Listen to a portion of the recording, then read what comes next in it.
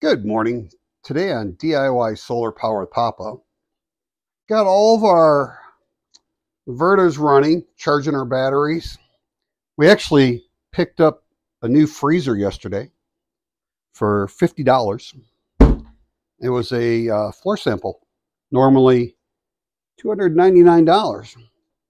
But just mainly wanted to say that we use solar for more than just lights, running air conditioners. We're actually cooking up our breakfast this morning with our solar power. And just wanted to share some of that good yumminess with you. And hope you have a truly wonderful and extremely blessed day. Please like, share, subscribe, hit that notification bell.